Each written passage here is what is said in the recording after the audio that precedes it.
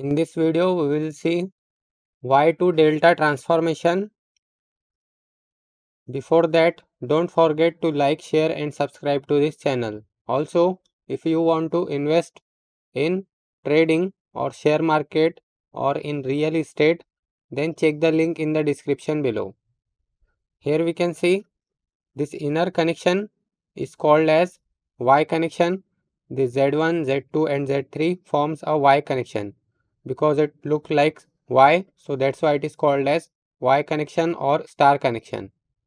And here the outer part ZA, ZB and ZC. If we have the value for Z1, Z2 and Z3 and we have to find ZA, ZB and ZC. So ZA is equal to, what we have to do, we have to multiply Z1 into Z2. So it will be Z1 into Z2. Then Z2 into Z3. Z2 into Z3, then plus Z3 into Z1.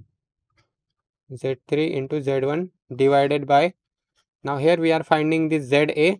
So we have to take in denominator here, we have to take this Z1. So this Z1 will be here. Then similarly for ZB, the numerator will be same, that is Z1 into Z2 plus Z2 into Z3 plus Z3 into Z1 divided by, now this time we have to find this ZB, so it will be divided by this Z2. Now similarly for ZC, the numerator part will be same, that is Z1 into Z2 plus Z2 into Z3 plus Z3 into Z1. Z3 into Z1 divided by,